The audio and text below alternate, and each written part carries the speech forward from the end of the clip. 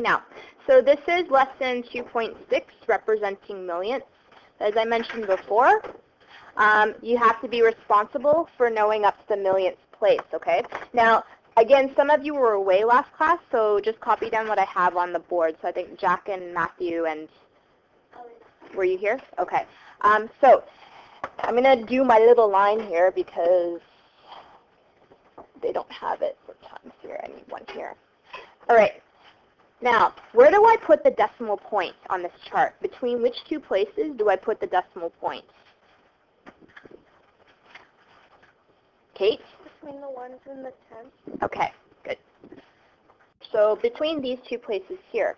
Now my next question is, to the left of the decimal point, what kind of numbers do we have? To the left of the decimal point, what kind of numbers? Carlin? Whole numbers. Thank you.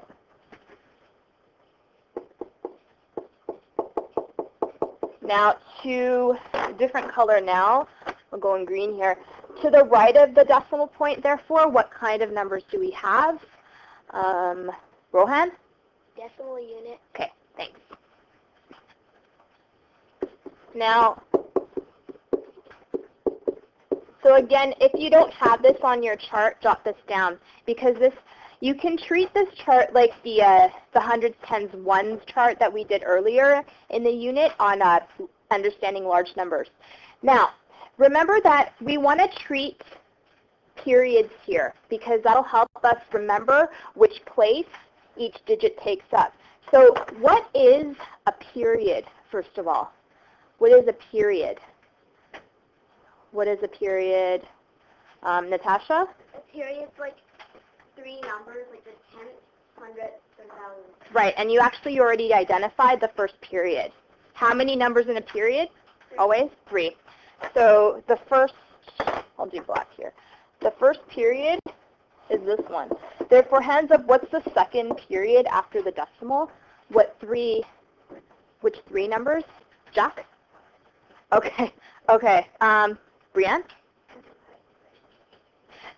So what's the, okay, well you can answer this because you were here last class. So the group of 3 numbers that goes in the next period, which would be what? 10,000, 100,000, and million. There you go, okay. Wouldn't it normally be the 8,000 and 5,000? Not in this case, because there's no ones, right? Okay, I'm just going to do this period.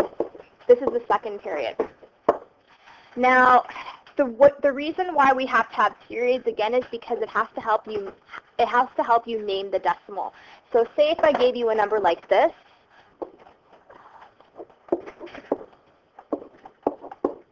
Okay, now, does someone remember last class we talked about naming a decimal number this big properly? Because remember, you have to go by the period name, but also you have to go by the place that occupies the rightmost column, if that makes sense, okay? So anyone want to try to name this decimal number?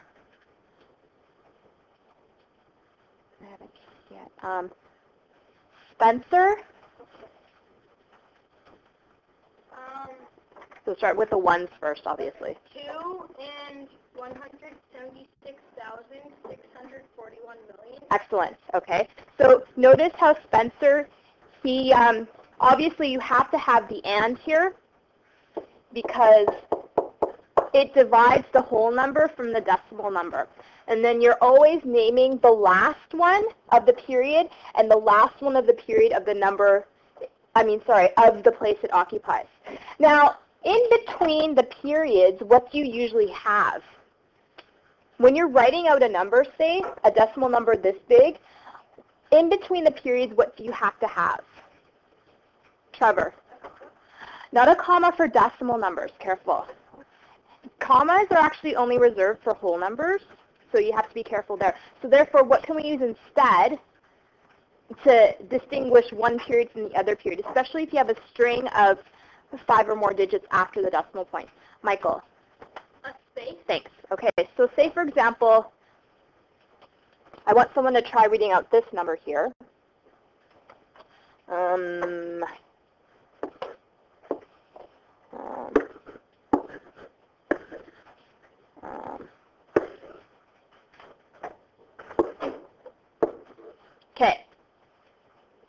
Now, keep in mind that there is a larger space in between the 2 and the 0, and I have to do that because I have to split up the periods, and this is how you would see it. Does anyone want to try reading this number here? Maxton. Okay. 7,792,002 Okay, pretty good, but yeah, that's good. So just be careful not to say the and in between here, but you had it all correct. Okay, so you named it all correct here. All correct here. Okay. Is that any other questions to do with this, Julia? I said 792. You have to say 700 or 700. Just 792,000, because you're always naming it according to the last place in the period. Okay. Yeah. So that's why we have to split it up into periods so it makes sense. Now, what about this one? I'll give you guys one more. You can see this.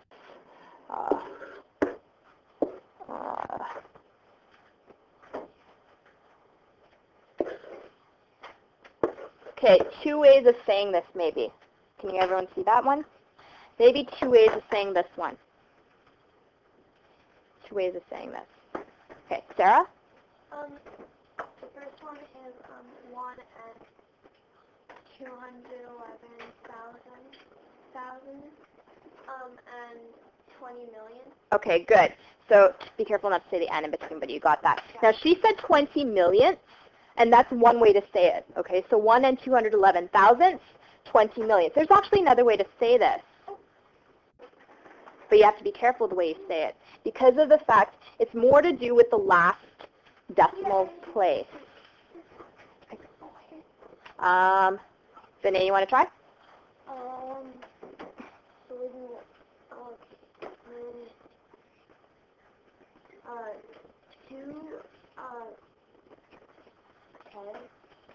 Okay. Start from here first. 1 and 2 10, and 2 and 100. Okay. 211,000. There you go. Okay, and then keep going. And 20 million. Okay, that's what Sarah said was 20 millionths, okay? He has it right, except for the fact that this was said already, and that's one way of saying it. But remember, it has to do with the 2. And yes, I know the bell went, but we're going to finish this. Okay, Serena. I'm not sure, but I think it's 1 and 211,000. 200,000. Excellent. You can say 20. Oh, sorry. You have to say 200,000. Sorry. You're right. It has to be 1 and 211,000, 200,000. You don't. It's 20 million. Okay, because that's the last place. No, 200,000. Yes.